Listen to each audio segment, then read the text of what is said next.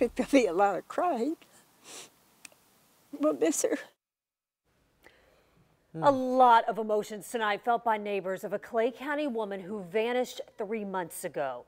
Today, multiple sources confirmed to us that the body of Susan Mauldin was found in a landfill in southern Georgia. On your sides, Robert Bradfield spoke to one of Mauldin's closest friends tonight, her next door neighbor. These fresh flowers were placed at the front entrance of Susan Mauldin's home. Her neighbors say they are devastated by the news her body was found, but also grateful they now have a little bit of closure. We're all consoled, and now hopefully we can have a funeral. Pat Ritchie prepared herself for the news her dear friend Susan Mauldin would not be found alive. She'd been invited over for tea and dinner often, so when days turned into weeks, which turned into months without seeing her friend, Ritchie feared the worst.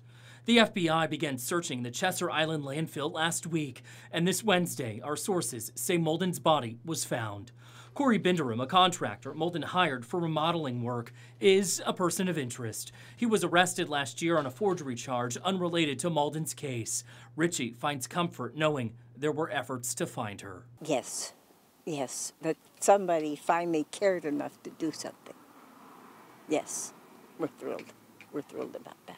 Our sources also telling us Corey Binderum will be charged in connection with Mauldin's death. We will keep you updated as this case develops. In Clay County, Robert Bradfield, First Coast News on your side.